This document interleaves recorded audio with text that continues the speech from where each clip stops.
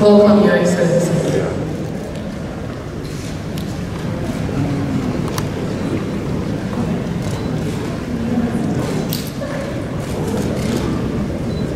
Your Excellencies, Honorable Ministers, heads of institutions, directors, our media houses here, ladies and gentlemen, all protocol observed. A very warm evening and welcome to all of you. Thank you so much for making time to attend the Ministry of... I'd love to have them here, but tonight is also a celebration for them as they recognize their National Day. So we hope that we can have one of them join us. But if we don't, we know that they are with us in spirit, and we're going to have a wonderful time in Dubai. At this point in time, Your Excellencies, ladies and gentlemen, I warmly welcome the Honorable Minister for Lands and Natural Resources, Honorable Jinapor, who is also the MP for the Damago constituency, to give us the lineup of events, of activities, and of expectations for the sector at COP28. Thank you very much.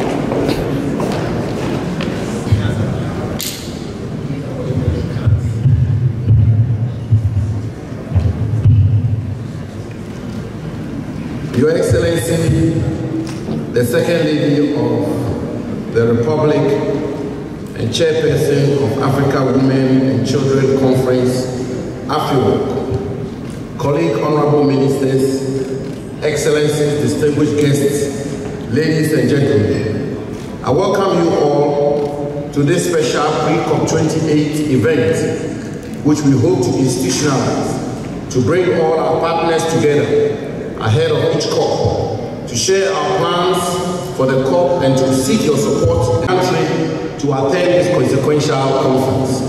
This year's conference is unique as its importance cannot be overemphasized.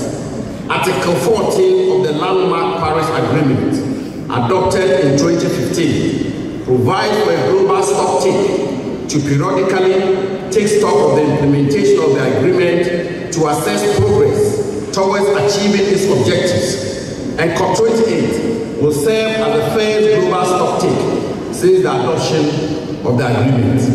This conference, therefore, presents a unique opportunity for us to review the effectiveness of our adaptation and mitigation measures, climate financing, and our country's nationally determined contributions, with the aim of updating such nationally determined contributions. Excellencies, distinguished guests, ladies and gentlemen, regrettably, this conference comes at a time when the climate crisis keeps worsening, when we are told that we are gradually moving from global warming to global boiling, and the country to attend this consequential conference. This year's conference is unique as its importance cannot be overemphasized. Article 14 of the landmark Paris Agreement, adopted in 2015, provides for a global stocktake to periodically take stock of the implementation of the agreement to assess progress towards achieving its objectives, and COP28 will serve as the first global stocktake since the adoption of the agreement. This conference, therefore, presents a unique opportunity for us to review the effectiveness of our adaptation and mitigation measures, climate financing, and our country's nationally determined contributions with the aim of updating such nationally determined contributions. Excellencies, distinguished guests, ladies and gentlemen, regrettably, this conference comes at a time when the climate crisis keeps worsening, when we are told that we are gradually moving from global warming to global boiling. And the and new Africa Women and Children Conference. This year, Her Excellency launched AfriWalk, as we call it, and it has been lauded across the continent and beyond because of the theme, especially for this year's event, which was amplifying the voices of women and children in the climate action. Women and children are disproportionately affected. But before now, we have not had such a numerous platform that is speaking to their issues. It is my pleasure at this time to welcome Her Excellency, the Second Lady of the Republic of Ghana, Sister Simira Bawumia, to give us a keynote statement on what she is doing, partnership.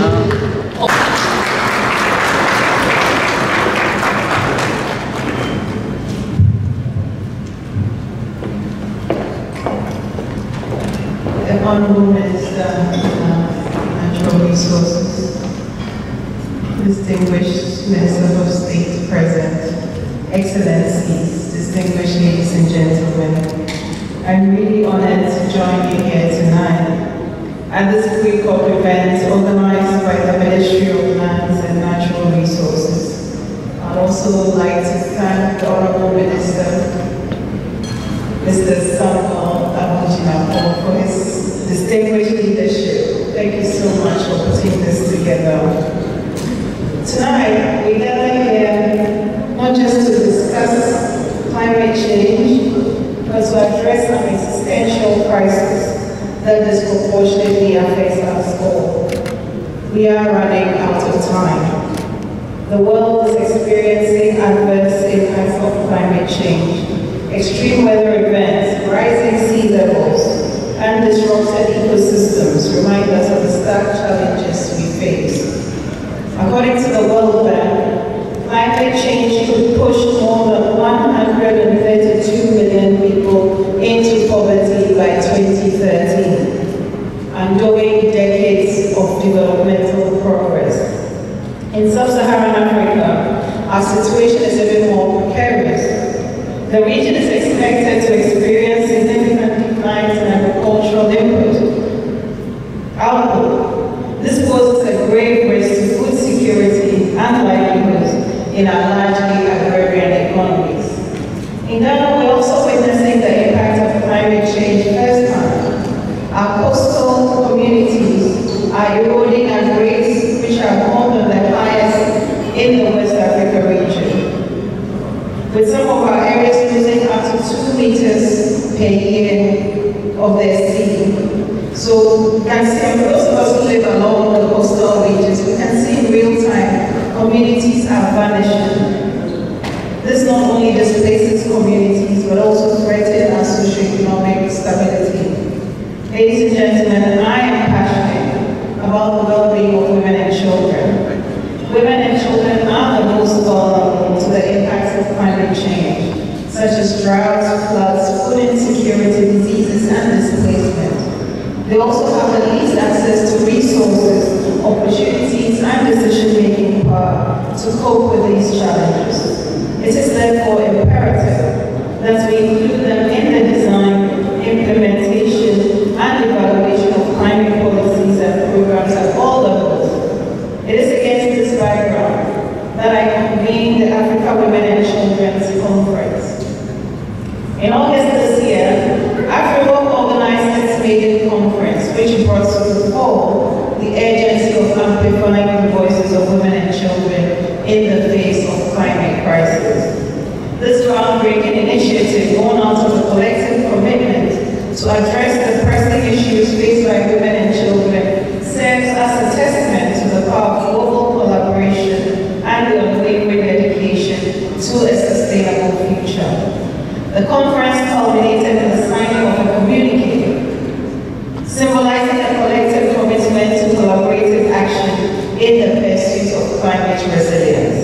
in underscoring the importance of moving beyond rhetoric and translating commitment into tangible actions.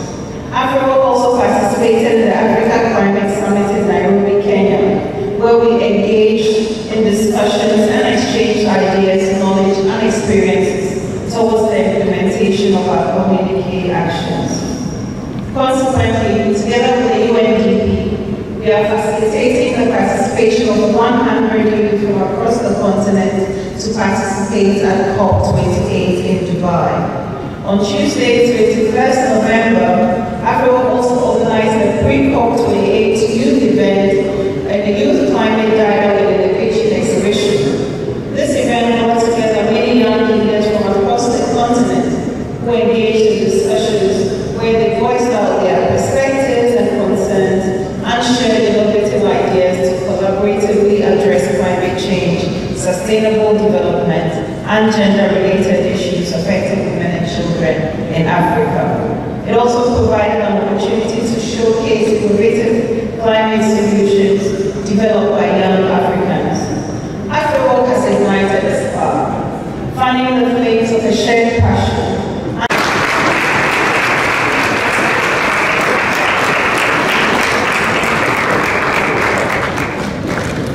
Thank you very much, Your Excellency, Simira Bawumia Gala.